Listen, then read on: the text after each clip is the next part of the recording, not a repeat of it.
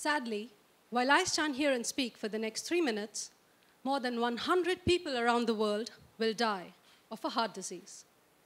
Do you know one major factor which increases our risk of heart diseases? It is incorrect choices of food.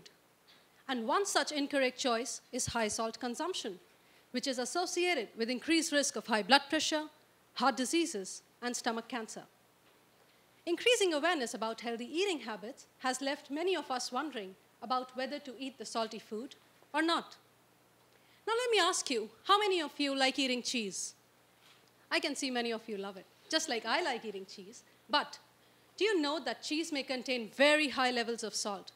And that is what makes me afraid of eating the cheese. This dilemma of whether to cheese or not to cheese encouraged me to pursue my research about salting the cheese. I have aimed to reduce the salt in cheese to attain dual benefits. First, to reduce the risk of heart diseases. And second, to increase the activity of the good bacteria, which are called the probiotic bacteria, added in the cheese to make it healthier. In my research, I found that high salt content significantly alters the structure and function of these probiotic bacteria. It makes them less active and unhealthy. These probiotic bacteria will not be considered good if they cannot attach to the human intestine. I found that 25% reduction in salt significantly improves their ability to attach to the human intestinal cells, which means that as probiotics, they will be able to confer their intended health benefits only if they are able to attach to the human intestinal cells. Reducing the salt by 25% in cheese is good enough to control high blood pressure, to maintain the health properties of cheese, to maintain the taste and texture of cheese, but most importantly, to maintain the activity of these probiotic bacteria in the cheese.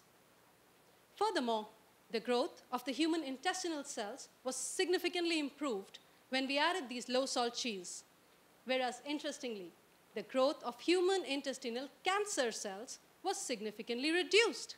And this clearly shows the multiple health benefits of low-salt food products.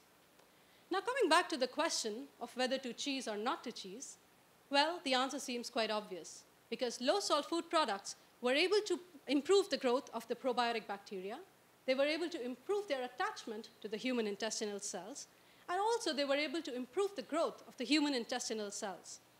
I would conclude by saying that we all should be mindful of our consumption of salted dairy products, only until we find my new low-salt probiotic cheese in the supermarket. Thank you.